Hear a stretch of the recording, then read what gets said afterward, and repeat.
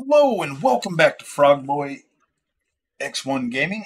Hello and welcome back to Frogboy X1 Gaming. I'm Andrew, and today I want to do an unboxing for this OIVO dock. It's a horizontal dock for your PlayStation 5. Now, this here is going to, let me read this, and I want to thank OIVO for sending this to the channel so that we can check this out. Now, I know that a lot of people were a little bit worried about their PlayStation 5s, the liquid metal, heating up, all of that stuff. Um, as a PlayStation 5 owner myself, obviously that stand, to put it on that stand, it doesn't sit right. It's going to wobble. You want something a little bit more secure. Now, these are $39.99 over at Walmart. Now, I understand Sony probably should have done something a little bit better for a horizontal stand for the PlayStation 5. It looks tacky, so we're going to check this out and see how this would look with it. Not only does this here have a, not only is this just, this isn't just a stand. Okay, this thing here has a charger, wireless charger for two chargers. It has extra cooling for the PlayStation 5 vents as well, so you can get a little bit more cooling. There are three different settings for the fan on this one. I believe they didn't send me any like talking points or anything like that. This is just me reading the box and saying, yeah, man, I would definitely take a look at that to see if that is worth recommending for those for people to get. So you do get a warranty card with this, okay? So a warranty card, so you can get a warranty. Uh, I mean, if you're one of the people that are out there and you're kind of worried about your PlayStation 5, man, like I get it, dude. Like $500 is a pretty good amount of money for a console. So this side right here, this here is what is like kind of interesting to me. So you see right here, like it is going to have the screw slot that you're going to be able to fit your PlayStation in there. So this right here is a foam pad. So if you have the digital one, the digital version, you'll just leave that foam pad in that place. But if you have the disc version like mine, you just pull that out and then it's got like some little rubber stops right here that you can cradle your PlayStation 5 in.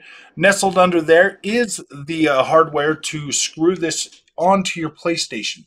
Now, I am going to unplug my PlayStation and set it up on here just for user's sake. But I'll tell you what, I do not believe. Oh no, dude, I didn't shut it down right. Oh, I still got it hooked up that way. So yeah, let me just. I believe it's on here. Set to number one. I got to power it down right. Sorry, man. I just got to power it down right with my DualSense Edge. I believe it's still hooked up to to there. It should be. Feels like. Yeah.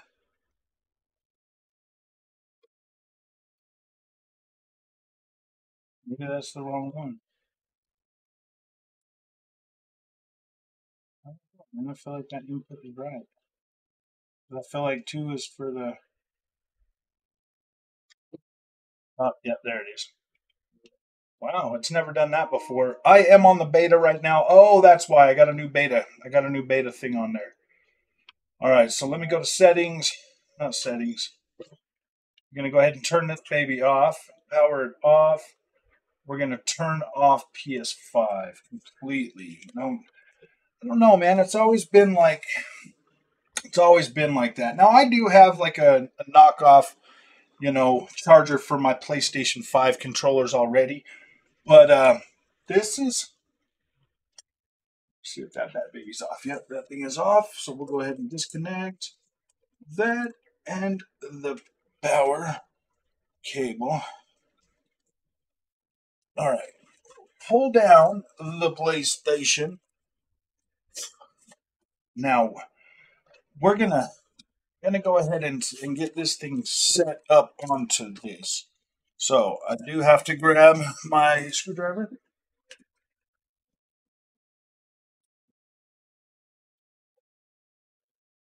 My trusty screwdriver was over there. So I will take the big, beautiful PlayStation, lay it on its side, go ahead and pull this screw out of there, and then I will the new, insert the new dock thing. I'm curious to see how it's going to sit, to tell you the truth.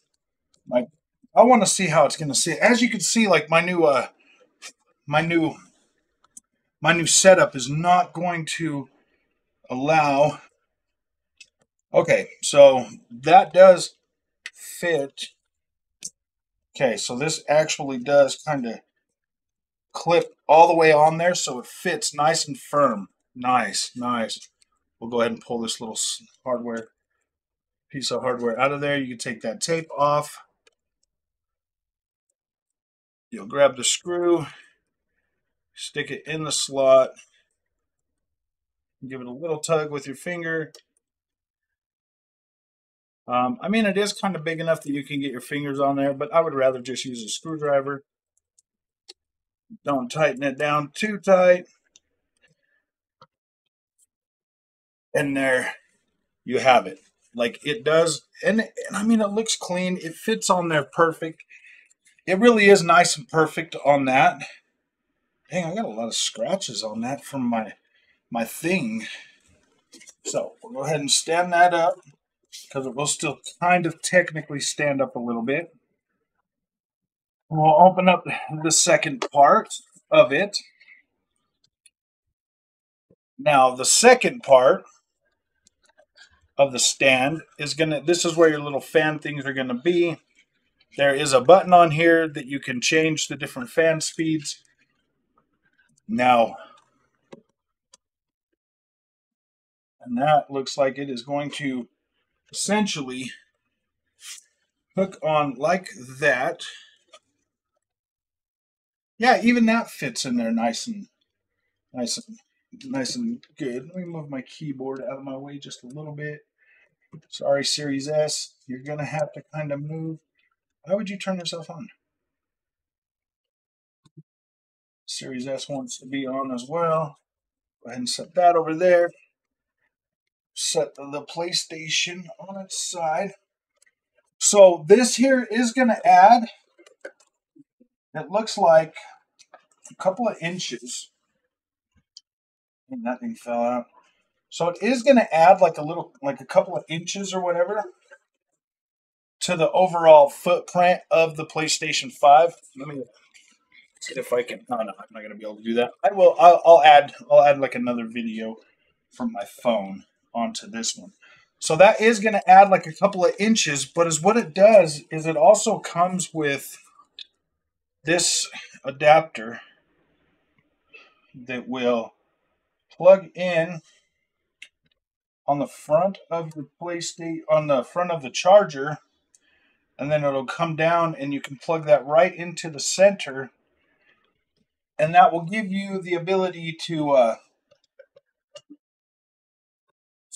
go ahead and run that fan to give your PlayStation a little bit of extra cooling. And then you will stick these little wireless things into the end of your controllers, into your DualSense.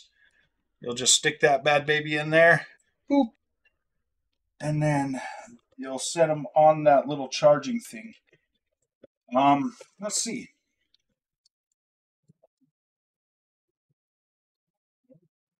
Away. This is a little bit hard for me to use. This here is my DualSense Edge. Stick one of those in that as well.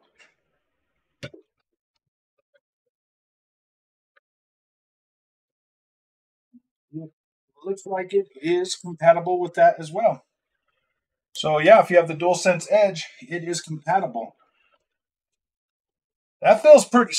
You know what, man? That actually does not look bad. Let me see if I. Oh, I don't have enough camera room. I don't have enough length on the camera to turn it around, but I can pick it up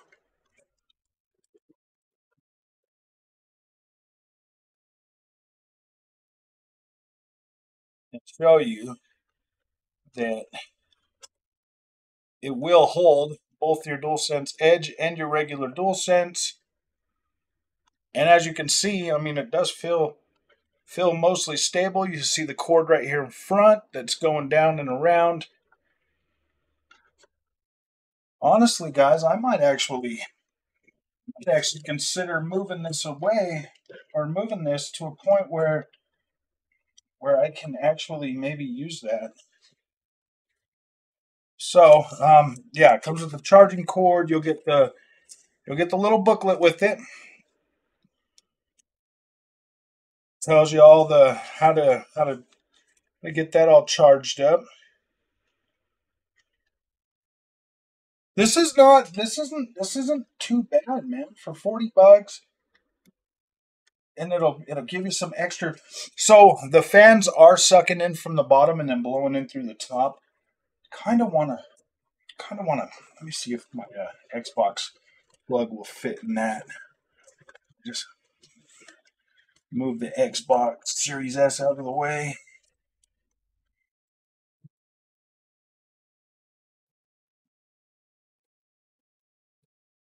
Right now, I think the Xbox. I just want to see if the power is going to.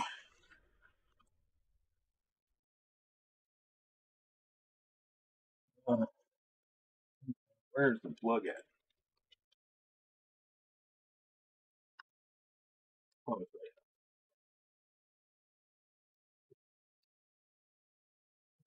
Oh, I'd have to turn the PlayStation on before I could do that. All right. Well, I will test that out right now, but I want to put the. I need like the. I want to make sure I've got the PlayStation's actual plug in there before I go. Oh, oh wait. Actually, I got those all tied up, so I can't do that. All right. Yeah, I'm not gonna be able to test that, but yeah, I'll just do it with the freaking Xbox cord. Doesn't matter. Whatever.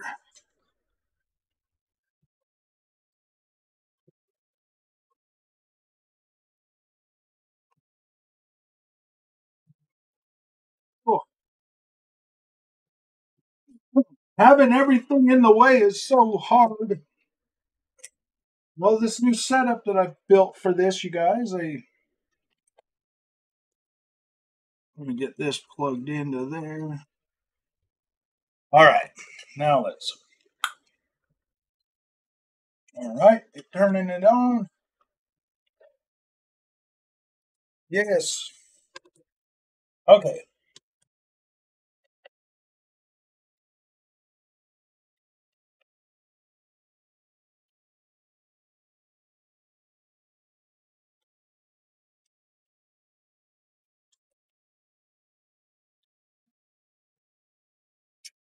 So there's an actual blue light inside the charging dock as well that comes on. All right. Ah, put freaking another cord in the back of this thing.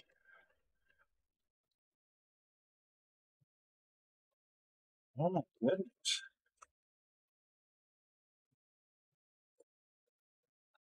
I just don't remember where the Ethernet cord goes. And it can barely fill back here,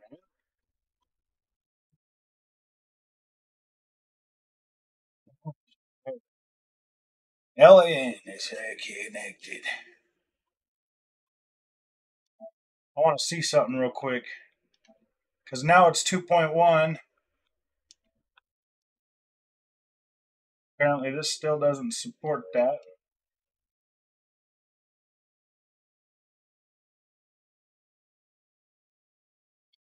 So let's see if it's actually charging these controllers though.